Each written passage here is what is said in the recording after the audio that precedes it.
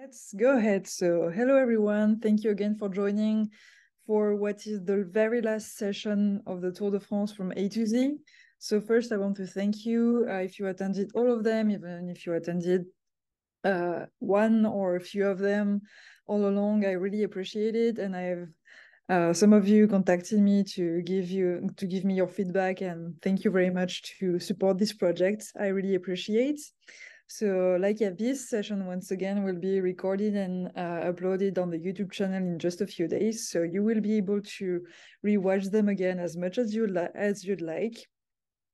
So let's start for today's journey. So today we're going to Xaintrailles, Yffignac, and Zonza. So I'll be completely honest, I use those three small towns as pure excuses to talk about their broader areas. It was a bit difficult for the end of the alphabet to find big cities or big cities that I could tell you thoroughly about. So these ones are mainly excuses to talk more about other regions of France. So let's start with Xaintrailles, so located in the Lot-et-Garonne department. So the Lot-et-Garonne is located about here, and so it's quite a rural area. So as you can see, it's actually midway between Bordeaux over here and Toulouse, located about over there. So the whole area between those two big cities is quite there's not much people who live around there, but still it's a very it's a very nice area to visit because there are lots of small, very cute villages, and the nature is quite incredible over there. So it's still worth going there. The Lot-et-Garonne is crossed by two main rivers, the Lot and the Garonne, which gives the department its name, as you can guess. But there are way more rivers than that in the Lot-et-Garonne, where Xaintrailles is located. So for this city, I'm going to talk about this broader area, so Lot-et-Garonne, but also Dordogne, Lot, and some other places over there.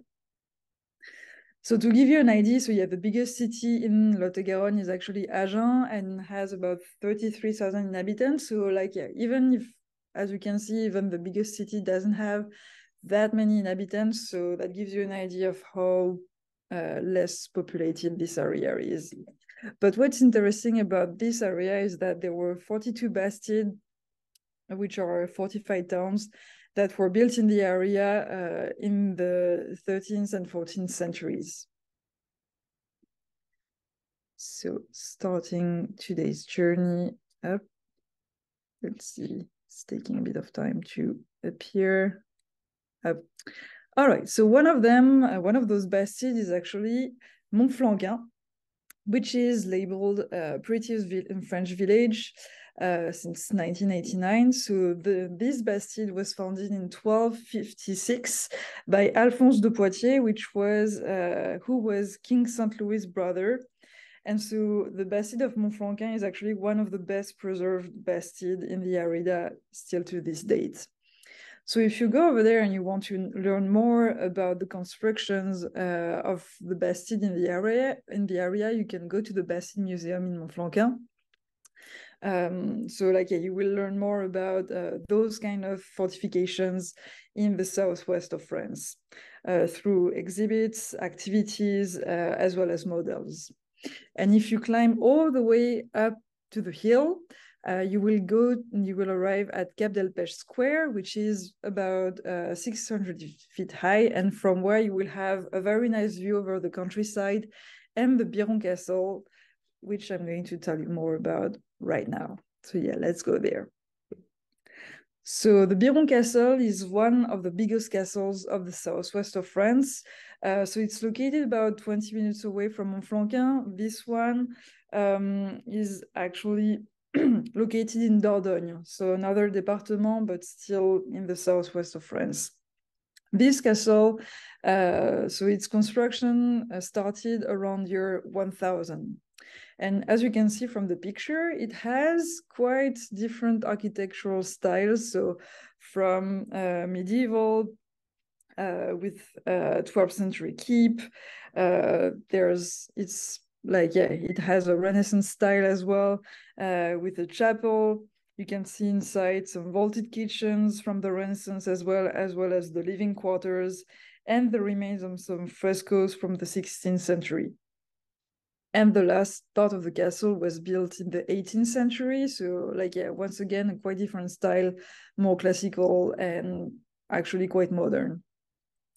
So this castle was actually used as a decor for some movies, some French movies, such as Jacques le Croquant, directed in 2007, Revenge of the Musketeers in 1994, and Brotherhood of the Wolf. And I know that for the latter, we have the DVD at the Princeton Public Library. So if you want to see the Biron Castle in a movie, you can check this one out.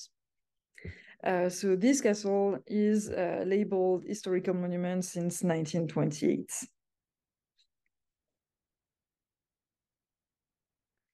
Then we can go back to the Lot-et-Garonne, to the south part of that department, and go to Nérac, which is a medieval and Renaissance town. So it's actually where King Henry of Navarre, before he was King Henry IV and King of France, held his court. So that king actually lived for about 10 years in Nérac Castle, where, as I just said, he had this court. So Nérac's castle was actually built in the 14th century and was embellished in the 15th century. It was massively damaged after Henry IV's death and as well during the French Revolution, and it's been massively restored in the 12th and 20th century, but nowadays only the north A remains. This castle now hosts the Municipal Museum, where you can find some exhibitions about the life of Henry IV and his family, and about the art de vivre during the Renaissance. Then you can just take a small bridge and stroll in the Garenne Royal Park, a park that was created in the 16th century and then embellished by Queen Margot, who was King Henry IV's wife. And so she embellished the park with a 3,000 steps alley. And so in this park, you can find as well some fountains and statues. And this park was actually labeled historical site in 1909. And if you want, so you can actually take a small cruise on the Baïse River that you can see on that picture. They're aboard a specific boat, the Prince Henry's Cow, which is a flat-bottom boat, or by renting your own little boat. So this is a view of what remains of the castle today.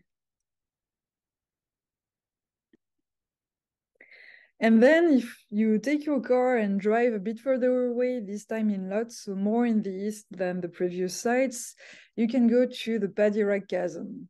So this chasm was created by natural erosion hundreds of thousands of years ago, and probably more. It's actually quite difficult for scientists to exactly date when this chasm was actually created.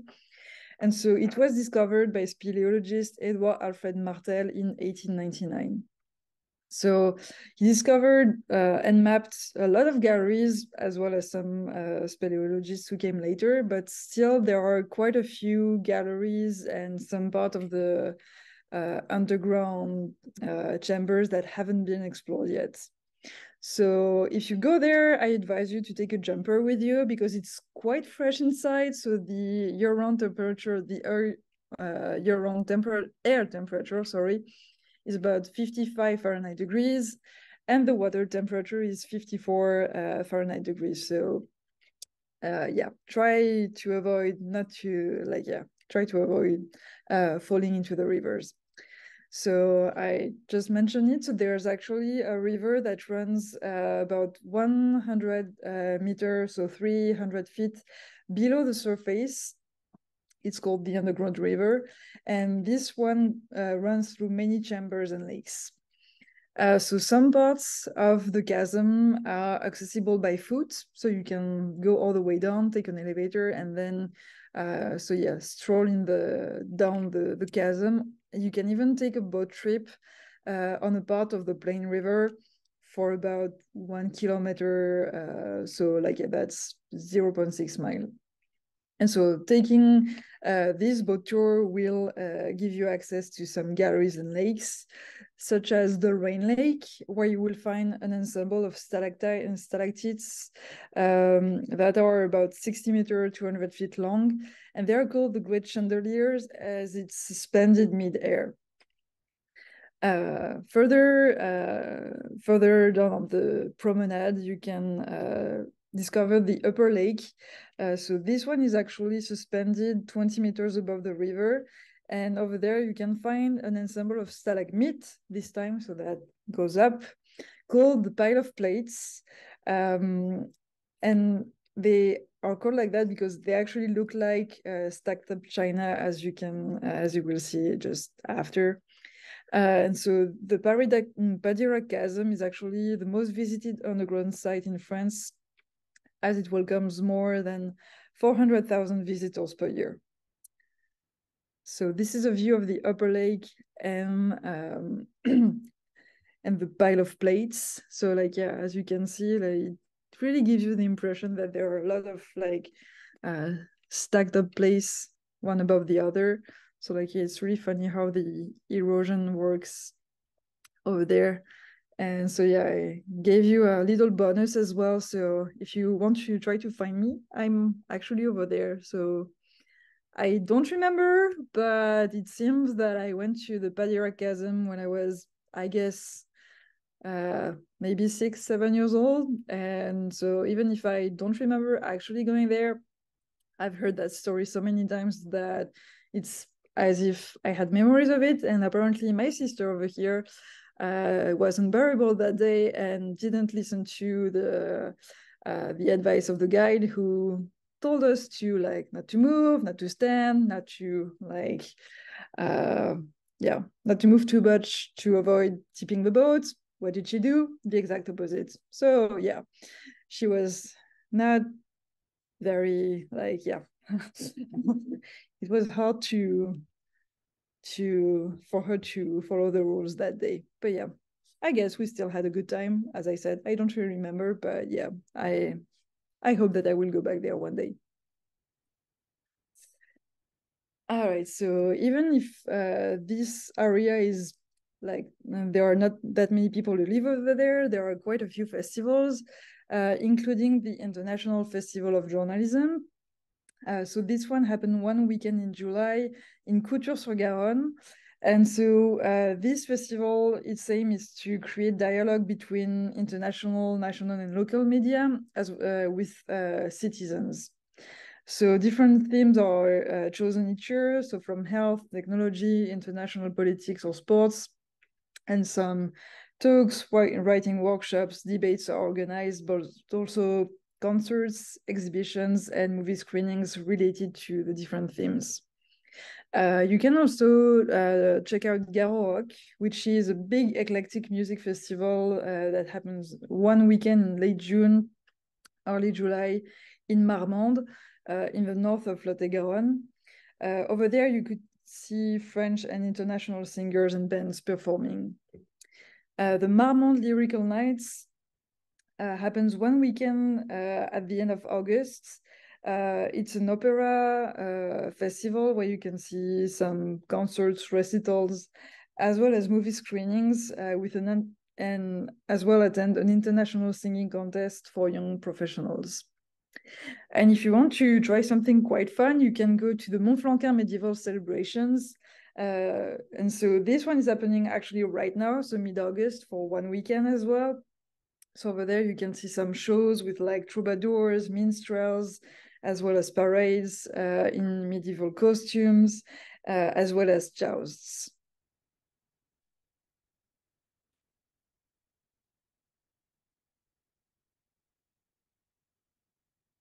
All right.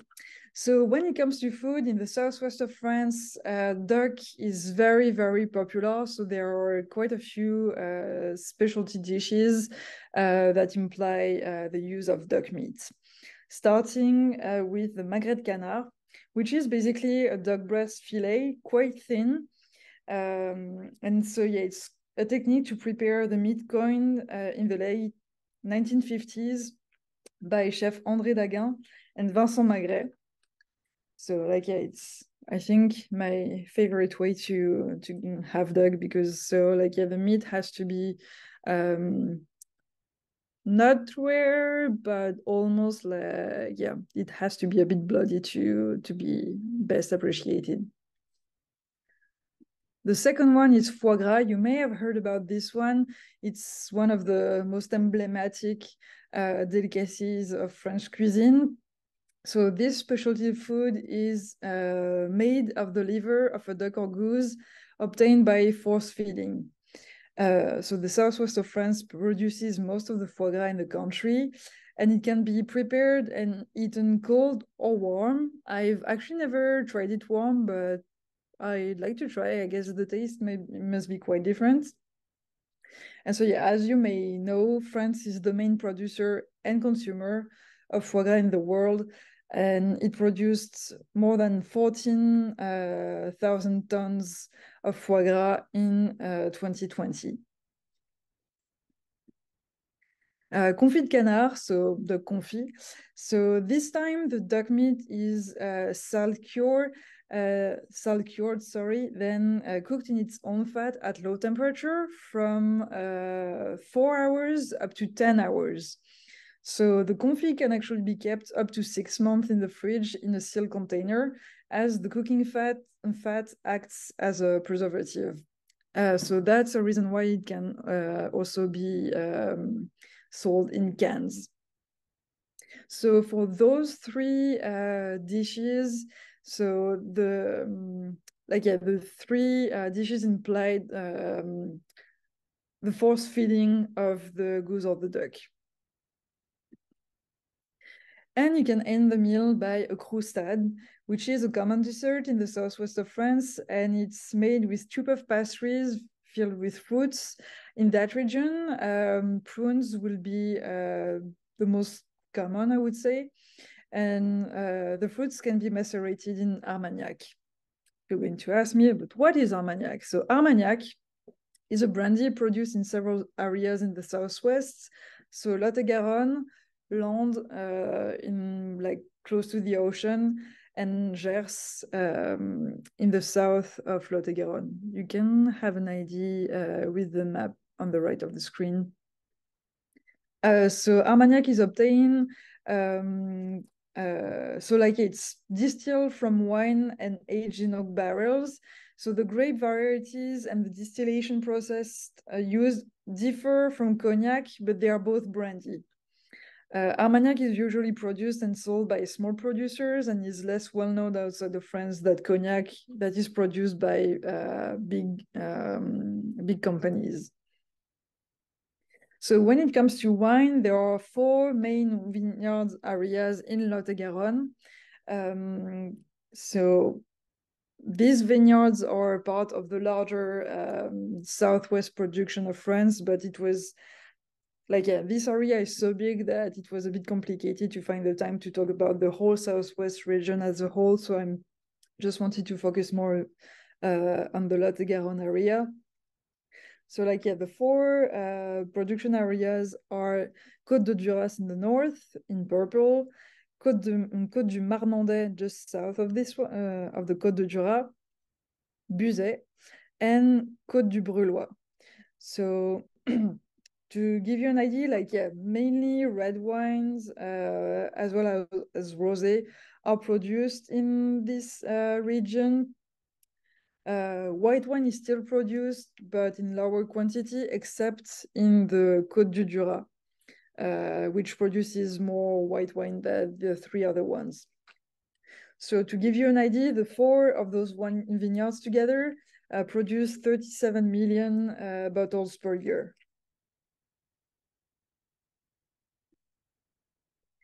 second stop, so we went all the way from the southwest of France to the north coast of Brittany. So I know that I've already talked to you about Brittany in a past session, but I told you more about this part over here, so the south coast. But today I'm going to tell you more about the north coast. So the landscapes are a bit different, the atmosphere is a bit different, and there are a lot of things to see throughout Brittany. So I thought, why not? So as I said, Yffignac is located on the north coast of Brittany, on the Saint-Brieuc Bay. So it used to be a port town in Roman Gaul, so Yffignac itself.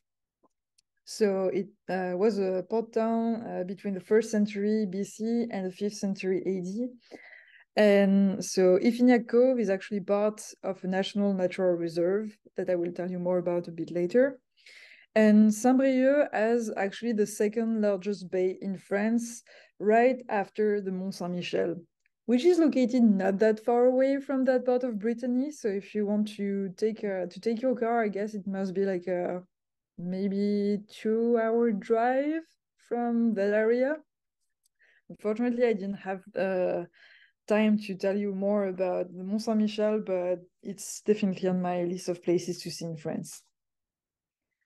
All right, so to continue the visit of North Brittany, so let's go to Saint-Brieuc. So you know now that I'm completely obsessed with half-timbered houses, and you will definitely find some in Saint-Brieuc city center, which is full of medieval stone and half-timbered houses, some dating from the 15th to the 17th century. If you continue your stroll to the city center of Saint-Brieuc, you will get to the Saint-Étienne Cathedral, which is one of the rare fortified Gothic cathedrals to remain. And this one was built between the 12th and 15th centuries. It was damaged several times in between, as well as after the 12th and the 15th century. But like, yeah, what you will be able to see, well, actually, I can show you right now. So yeah, that you can see over here that, yeah, it's quite rare for a church to have this kind of architecture. So the fortification dates more from the 15th century. So if you continue your stroll north of the city of Saint-Brieuc, you will get to the port of Légué, which is a yachting port and the entry point of the Saint-Brieuc Bay. So the port of Légué hosts the Grand Légion, a sailing vessel that was built following models from the 19th century, but it was built in the last couple of decades. So the Pointe du Roselier, still a bit after the port of Légué, if you want to to continue your stroll for a bit longer hike, you can walk for about 1 hour, 1 hour and 15 minutes to the Pointe du Roselier, where you will have a 360-degree view over the Saint-Brieuc Bay down to the Yffignac Cove. And so as I was mentioning before, so there's a natural reserve in the Bay Area. So this one is actually the largest of the natural reserves in Brittany. There are about 30,000 to 40,000 birds that come here every winter, flocking over a wide variety of landscapes, which make it a unique ecosystem, like foreshore, salt meadows, dunes, mussel swarm, and it's the habitat of more than 2,000 species of animals.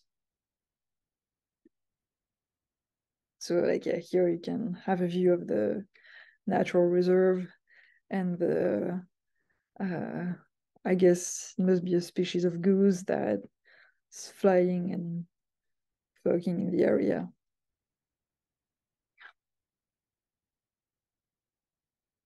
Then on the list, we have the Ploua Cliffs.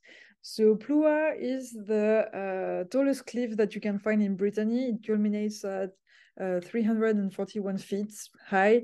And so Ploua, so the village of Ploua and its coast is the culminating point of an 8-mile stretch of rocky coast. Over there, you can have a great view over the Bay of Saint-Brieuc again. So if you stroll along the beaches of Ploua, you can find Begastel, where you can find the remains of a gun bunker, which used to house 2 guns and was built to protect a small anchorage. If you continue your stroll after the tip, you can go to Guinzegel Beach, where you will see trunks that jut out of the water. And this is actually a very old way of anchorage for boats that was used in this area as early as the 5th century. And so this is one of the last of its kind that's still in use. Like, yeah, this kind of anchorage is one of the few examples that remains in France.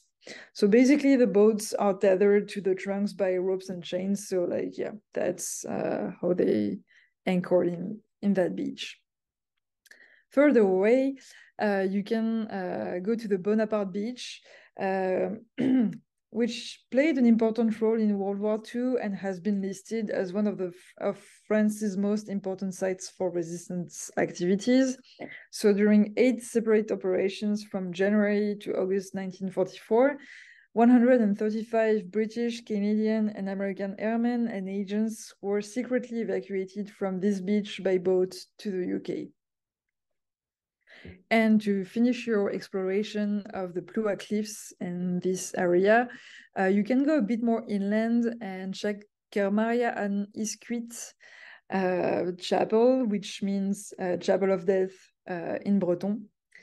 So this one is located west of Pluois village, and it's renowned for its rare 15th century mural depicting a danse macabre made of 47 images ranging from bishops to men to noble people, just like dancing with a skeleton that represents death.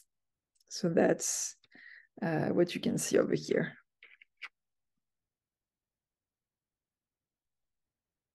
And then you can visit the village of Quintin, which is labeled Petite Cité de Caractère, so small town with character. So you've heard me mentioning another label in the previous sessions, the prettiest village of France. So those two labels are a bit different.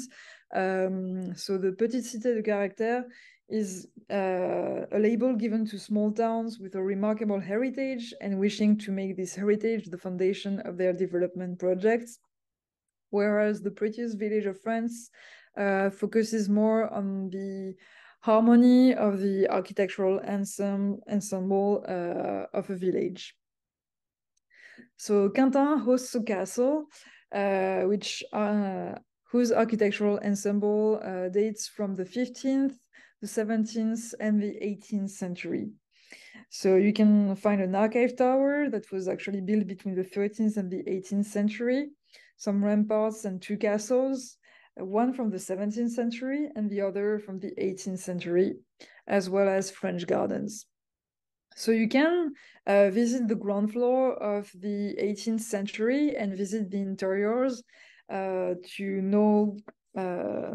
to discover these spaces and know how they were decorated already at that point of history. So you can visit the dining room, where you can actually have a candlelit dinner during summer, the living rooms, the library, as well as the bedroom and the kitchen that has the last granite stove in France. There's as well a permanent exhibition on tableware and table manners. So these apartments are actually decorated with furniture and arts from the 16th century. And so the town itself used to be the main commercial center for the Bretagne fabric factory between 1650 to 1830. So Bretagne fabric is actually linen kind of cloth.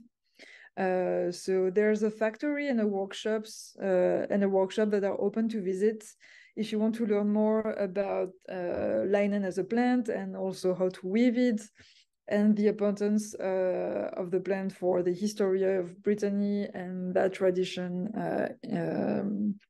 of weaving linen in Brittany.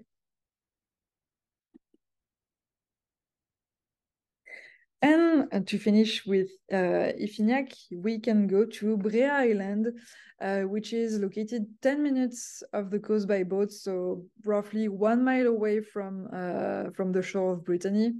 So Brea Islands are actually composed of a small main ensemble, which is like 2 by 1 mile, as well as 86 islets. So the main island is actually composed by 2 islands connected by a bridge. And it's a very popular destination as it attracts more than 400,000 tourists per year. And actually it's so popular that the municipality had to cap the number of tourists at 4,700 a day on weekdays during the high season, as it tends to be overcrowded during summer. It's possible to tour it from the sea on a sailing boat to spot unspotted little coves, the lighthouse at the North Tip, and the port from where sailors left to Newfoundland. So it's important to know that you can't actually take your car to go to Brea Island. You can only walk or cycle on the island. Because as you can see, it's quite tiny. So if 4,000 people came with their car, nobody could actually drive. So like it's actually safer for everybody to just walk or cycle on Brea Island. And you can just use the 5 trails that you can find across the island. So on the South Island, you will find actually the village with its lively square, the privateer houses and 16th century church. And in the north part of the island, you will see the purple moors and stone walls that give a kind of feeling of Ireland. So you know that people in Brittany like to party. So like in that part of Brittany as well, there are quite a few festivals that you can attend, starting with the Scallop Festival across several port towns like Erquy, Paimpol, Saint-Quay, Portrieux. So those 3 cities actually alternately organize celebrations around the shell, easily found in the area. So this festival happens 1 weekend in April, and you can see how fishermen catch scallops. You can buy some on the markets. You can try them during food tasting events, and you can listen to music at some concerts. So like it's quite a festive moment. Art Rock Festival happens in Saint-Brieuc 1 weekend late May, and it's a multidisciplinary festival with music, visual and fine arts, performing arts as well, and dance, and even more kind of performances. The Rempart Festival happens every other year on odd years, 1 weekend in July in Dinan. So another city, this time in the east of Saint-Brieuc, sorry. So over there, you will be able to attend jousting tournaments, a big medieval market, as well as balls in medieval costumes, a grand parade, and many other events that bring ancient customs to life and take you back to the medieval era. And during the Saint-Loup Festival that happens in Guingamp for 5 days in August, so you will be able to attend some Celtic music concerts and as well Breton traditional dance performances. There's an actual dance championship, so and as well as parades in traditional Breton costumes. So like if you want to cheer professional Breton dancers, go ahead. There are as well shows in the street. So in total, there are more than 2,000 musicians and dancers that come every year to perform at that festival. So I already told you about the main dishes that you can eat in Brittany, but there's one that I kept for today. So in the Bay of Saint-Brieuc, you can actually find this site of the biggest natural accumulation of scallops in France. So like over 580 square miles. So my question of the day for you is what quantity of scallops is fished each year in the Bay in terms of tons? Thousands of tons, I would say. If you have an idea, you can write it in the chat or unmute yourself.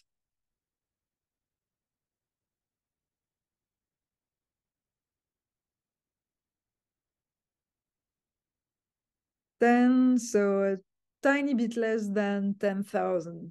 So actually, on average, it's 6,000 tons that are fished per year. The year 2021, 2022 was actually quite good because there were more than 1,800. So yeah, more than 8,000 tons fished that year. And so the entire production of scallops in Saint-Brieuc Bay represents more than half of the entire French production of scallops. So like, yeah, this is the biggest site to fish scallops in France.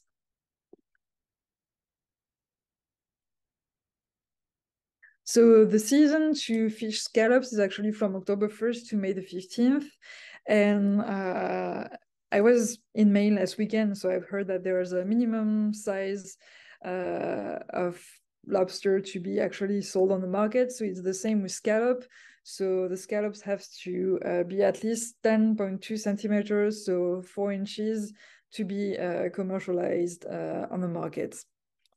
So fishermen in the area, and usually in France as a whole, can use two techniques, either drag nets or diving.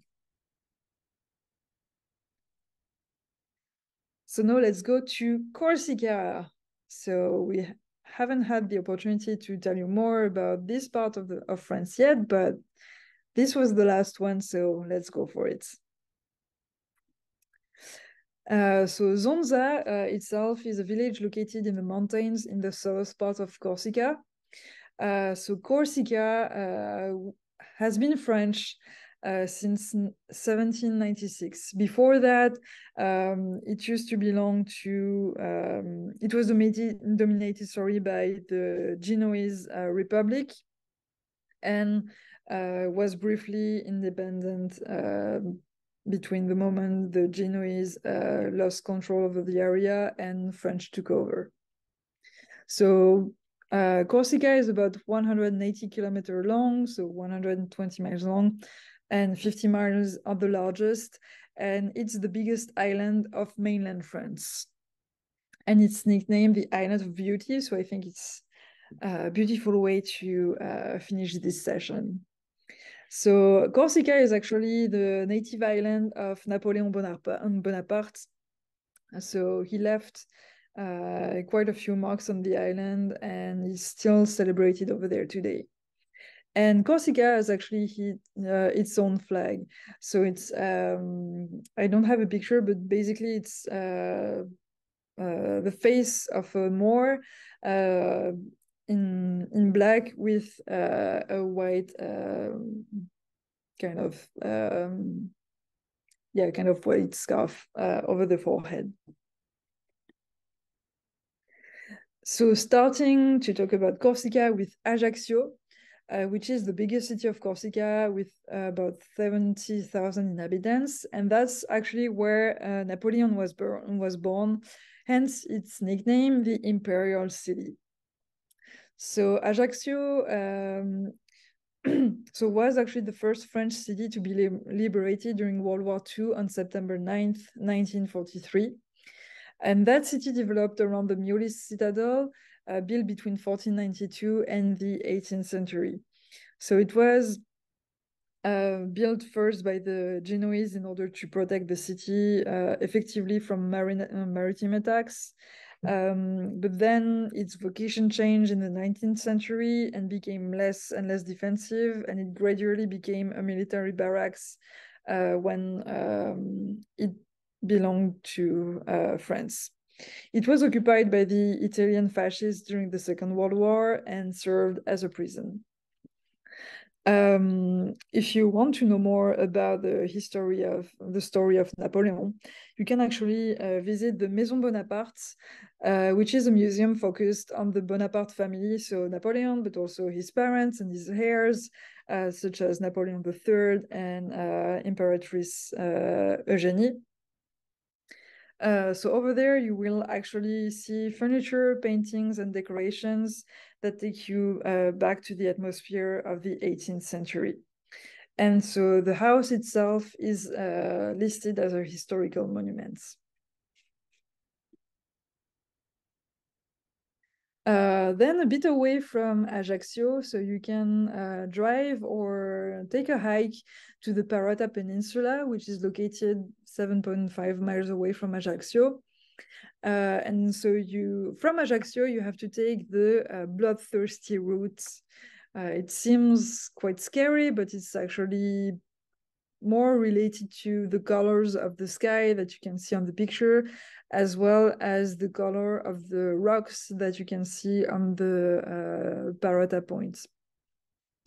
So the Parota Tower that you can see on the picture over here was built in 1550, 1551 by the Genoese, and it's a great spot to catch the sunset, as you can see again from the picture.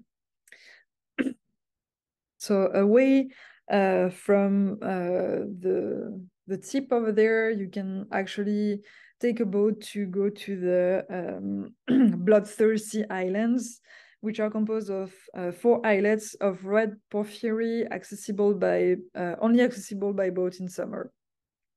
The main island, Mezumare, is the habitat of more than 150 plant species, some that grow only there, as well as many birds, like different species of seagulls. Then you can go all the way south of the island and go to Bonifacio,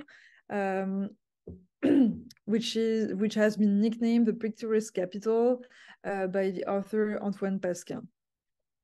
So Bonifacio is renowned for its limestone cliff that are quite high and quite impressive.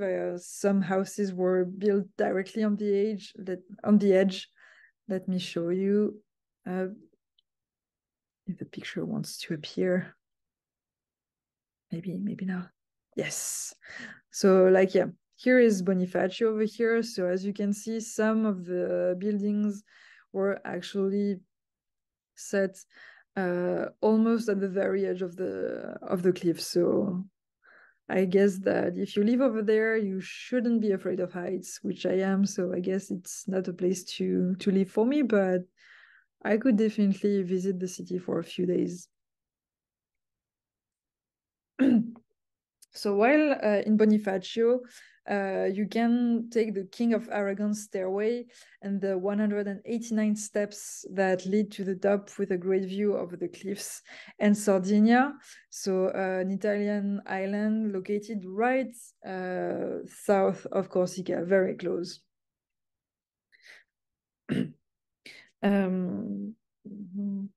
So the fortress of the Banner is the highest bastion in France. It's 25 meters high. And you can find over there some underground rooms that are partly dug in the cliffs, where you can find some exhibitions about the history of the fortifications over 1,000 years. There's some gardens as well that you can go to. And once again, you will have a beautiful view over the port that you can see over here and the cliffs on the other side. So the bastion is actually this huge construction over here on the picture that overlooks the ports. And in Bonifacio, there are more than 20 beaches of fine sand and wide creeks. So as you can guess, diving, snorkeling, sailing, kayaking, and other sailing activities that you can think of are quite popular activities in the area.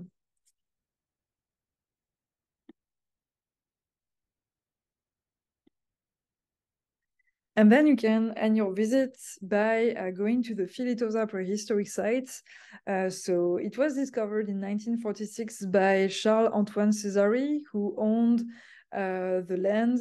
And so one day he went there to, I guess, mow the lawn or something like that, and discovered these weird statues. So he met with some archaeologists, and one of them, Roger Grosjean, decided to excavate the site in 1954.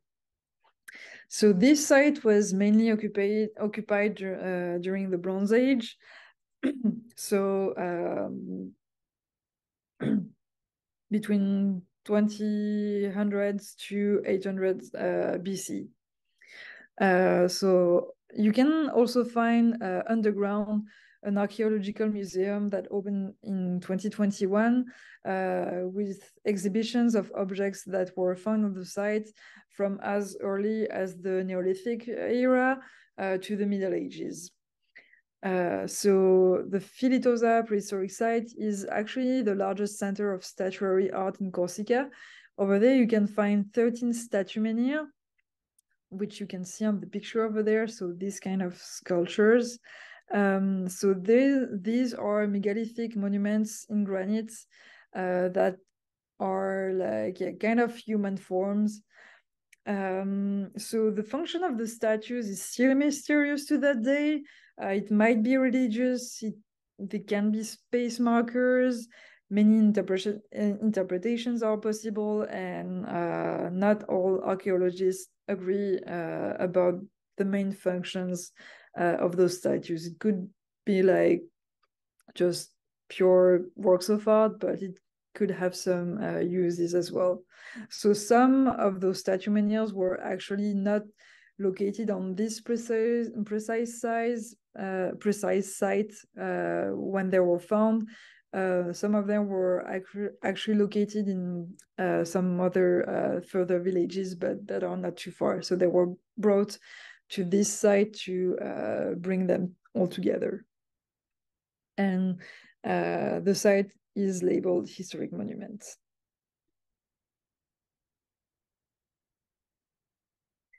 So there are quite a few festivals organized in Corsica. Among them, I'm going to tell you more about 4 of them, starting with the Festilumi, which is a 3-day festival that happened early July in the Citadel in Bonifacio. So 20 or so light installations showcase Bonifacio's heritage in a new way, with like monumental projections visible at night from the port and the fortress of the banner, with as well poetic performances. So you have an idea with the posters. So like it's mostly light projections on the bastion walls that you can see from all over the city. The Guitar Nights Festival is a 1-week festival that happens mid-July in Patrimonio, in the north part of Corsica. It showcases French and international musicians and singers with an emphasis on guitar, as you can imagine. The Napoleonic Days happen in Ajaccio a couple of days mid-August, actually right now, to celebrate Napoleon's birthday, as he was born in August 15th, 1769. So during those celebrations, so you can attend art performances, shows, talks, movie screenings, parades, and games that pay tribute to Napoleon. So there are some shows where people wear imperial costume, like soldier costume, some some shows. So not with costume not from the court, but then definitely from the 18th century. And then the Iroko Festival, so the confluence of Arabic cinemas from yesterday and today, so organizes workshops and screenings of movies either shot in Middle East, North Africa, or Berber communities, or by people from these areas. So the main program is usually happens in Ajaccio for 3 days in November, but then there's a nomadic festival all across Corsica. And for the foodies, so Corsica is home of quite a few specialty foods. So a lot of charcuterie actually, including prosciutto, which is a kind of raw ham made of a specific species of pigs that are raised only in Corsica. Corsica is also a place where you can find a lot of ewe and goat cheeses, including brochu, that can be made with both goat and ewe milks. It's actually the most popular cheese in Corsica, and it's considered their national cheese. Then for dessert or just an afternoon snack, you can try canistrelli, which are sweet biscuits made since the Middle Ages, actually, when they were blessed and distributed on Maundy Thursday. They are made with wheat flour, sugar, and white wine, and you can add raisins, anise seeds, or lemon.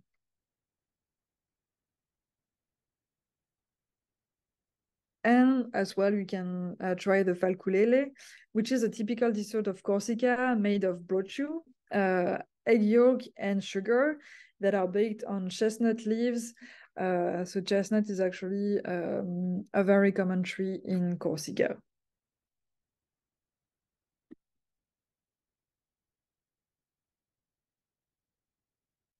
So yeah, that's the end of today's presentation, and that's the end of the whole session. So I hope that you enjoy the program, and thank you again for all your support and your comments. So I'm going to answer your questions. So let's see. Do you recommend a French tour company? So actually I don't know much about French tours, especially from the US. But that's something I could maybe dig into. Let's see.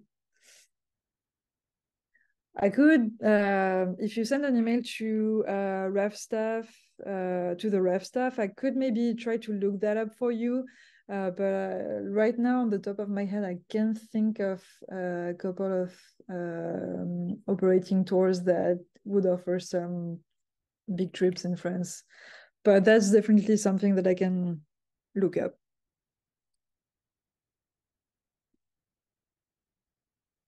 What is the movie with the castle called? So there were three. So there was Jacques le Croquant, and there was one that you could find at the library. Let me find my notes again.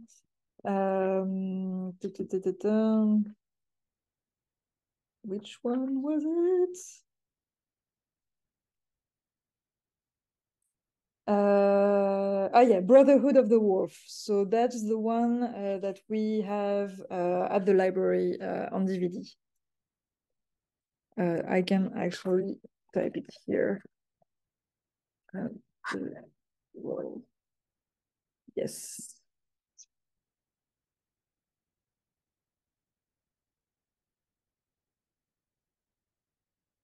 So yeah, thank you very much for your kind comments. And like, yeah, if you want to watch them again, you can watch the videos on YouTube. And thank you again for all your kind words and your feedback. I'm sure that it might be the kind of program that maybe the library will reiterate in the future, especially if like it received a nice feedback. So yeah, thank you very much, everyone. I'm not going to say see you next week, but like yeah, you can watch me on YouTube, and you can come say hi at the library. Thank you so much. And so yes, if you think about more questions to ask, once again, you can write an email to refstaff@princetonlibrary.org. Let me write it over there. Staff at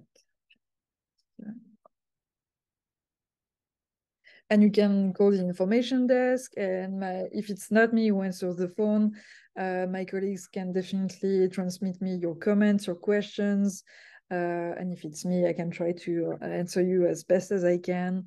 And so yeah, I try to finish this presentation with a very French touch, with like saucisson, cheese, and baguette, which I'm looking forward to find again as I'm traveling to France next week. So yeah, really looking forward to the food part. All right. I wish you all a very good day. And yeah, don't hesitate to reach out to me if you want.